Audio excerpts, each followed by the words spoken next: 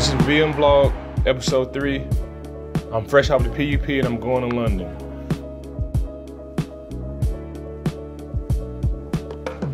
We left on Thursday. We left at like 7:30 Thursday night.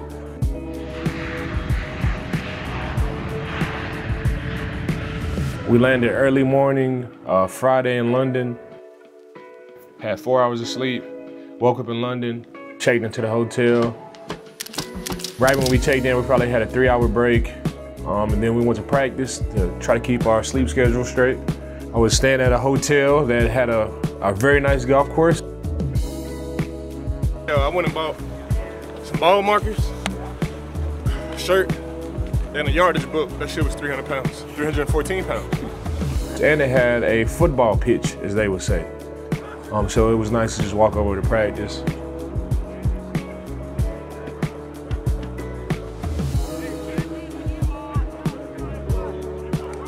It's an international game, so it's a lot of media there from all over London, all over America, and a lot of comparisons from their football to our football.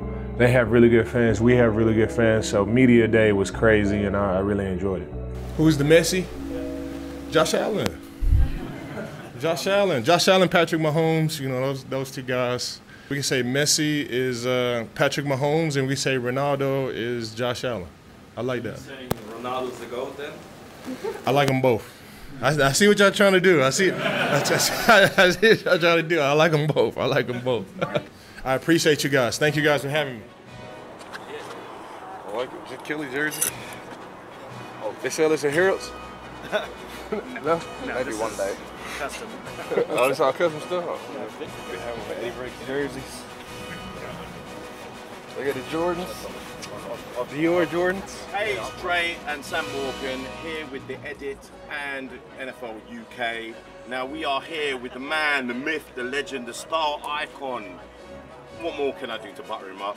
Von Miller, welcome to London again. This way we had some kids describe some of your teammates. Okay. And we'd like you to try and guess who you think they were talking about. Okay. They were quite harsh about some of your teammates, but it makes it better, you know? So all we're going to do now is get you to listen back to the kids, how they described your teammates. Okay. Guess if you can guess them. So that's got to be me or Josh. So is that me?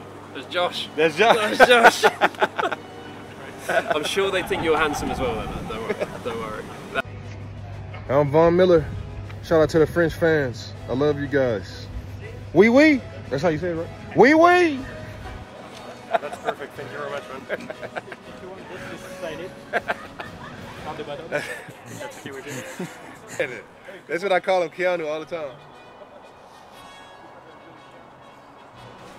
Vince, you like that stuff you doing?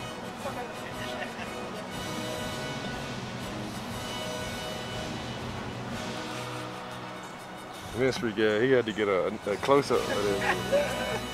Had to. Tooted and booted, boy. Don't cut it, don't cut it, don't cut it. I've been saying for years that my best friend, B-Mac, I've been saying that he looks like Keanu Reeves, and I'm gonna call him right now. Hold on, let me see if he pick up. I'm gonna call him right now. I ran into a guy that had me after Super Bowl 56 after the game, and I told him I was going to go pick up Keanu Reeves, and he actually thought that I picked up Keanu Reeves, so I ran into this guy. I was with Vaughn when they won the Super Bowl in LA. He's the man. And he said, hey, we gotta wait for Keanu Reeves. And for 2 years I thought it was actually Keanu Reeves. It was Brandon. And it was super cool. Yo, so I was guy just walked up to me, he's like, hey man, I drove you in the Super Bowl. He was like, was that Keanu Reeves that you picked up after the Super Bowl in LA? I was like, no man, that's my man Brandon McManus, man. He's like, bro, for years I thought that was Keanu Reeves. I was like, no. I was like, no, this is Brandon McManus. That shit was funny, man. So John Wick, man, they on to you.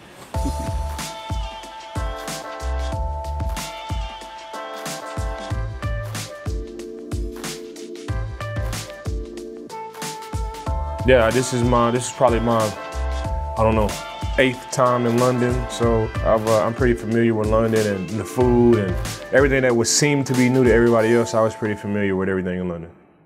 It was just like a normal away game. It was just extended one day. So instead of it instead of you going out Saturday before the game and playing on Sunday, we just got there on Friday. So it was a really, really short schedule, which I thought was fine. I was able to catch up on my sleep and do everything that I needed to do. My teammates might not have said the same, but I felt fine and ready to go for the game.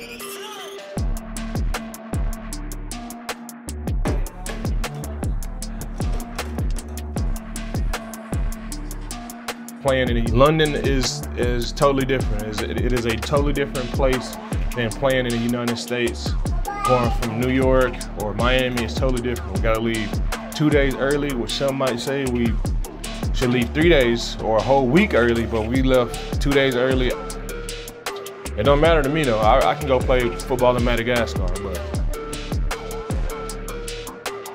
Game day was incredible. It felt like a normal game day, but it took us an hour and 30 minutes to get there. We didn't have a police escort or anything else, so we stopped at every red light, stopped at every stop sign. It felt kind of foreign, I would say, but we were foreign, so it was a whole lot different.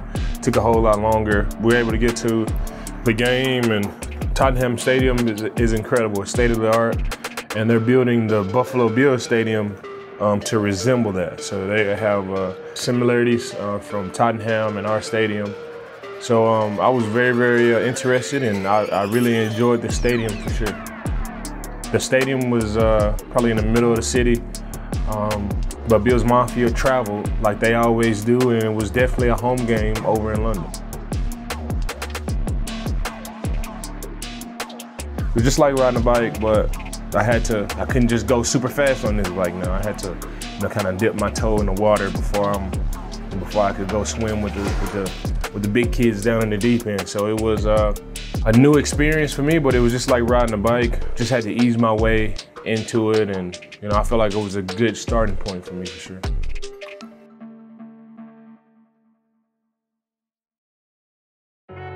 I mean, the game was a crazy game. It felt weird from the get-go. Those are the games that you want to get out your system before like the playoffs come. It just felt weird from the get-go, and they went for 2 to start the game, and they were up by 8, which is like a weird score to overcome. Then when you score, you have to go for 2, and we didn't get it, so it was just a lot of weird stuff going on, and we ended up losing that game to Jacksonville. They have a really good team, and we'll probably see those guys in the future for sure. I looked up at halftime, and I saw a sign from some fans, and it said we traveled all the way from France to get a picture with Vaughn. So I had to, I had to go over there in the blogs. I had to go over there and, show love to my international fans, of course. Shout out to the French fans. I love you guys. Oui, oui. That's how you say it, right? Oui, oui. The turf was terrible. They actually had grass out there at first, and then they put turf over the top, which I thought was ridiculous. If you guys are fans of me, y'all know my stance against turf. It is unbelievable. They have high-class athletes, $40 million, $50 million athletes playing on plastic, rubber, and cushion over concrete. If you would look at it this way, how do I say this? Well, peep this. I can put my shoe on, and I can go on grass, and I can like kick the grass, right? It'll give a little bit, probably leave a couple of divots, and it might hurt a little bit, but it won't hurt as bad as stepping on a parking lot or a concrete surface and kicking that. Like that just has no give, and that's what athletes feel whenever you're starting and stopping on this surface. Like it just has no give. Like when you stop, you feel it all the way up through your bones. Just imagine like a guy like me playing 13 years on this stuff. Like I'm through with it. Like after you get done playing on turf, like that soreness lasts for days. When grass, just maybe like a day or two. It's just better on the body. And that was probably the one thing that I do miss from being in the AFC West. Every field was grass. But San Diego was grass. Oakland, which is now the LA Raiders, but they're still grass. The Chiefs were grass and the Denver Broncos were grass. So I played the majority of my games throughout the whole entire season on grass. So it is what it is. At this point, it's just getting ridiculous, man. I feel like it just has to be a major change. And hopefully it'll be this off season where they just say, hey, Let's get down with the grass. Imagine this, right? Trey White tore his Achilles, $22 million a year cornerback. Tore his Achilles, right, on artificial turf. If you do like the numbers, right, $22 million a year, it's not gonna cost that much to change the field. And I'm just saying, like, I'm just using that for example. Like, you can use Aaron Rodgers, any of these examples on, you know, guys getting injured on turf. It's not gonna cost $22 million to put grass into the stadium. State-of-the-art grass is not gonna cost that much. You can have heated grass, so even though it snows, you can still have heated grass, still won't get hard. Like, it's all type of things that you could do.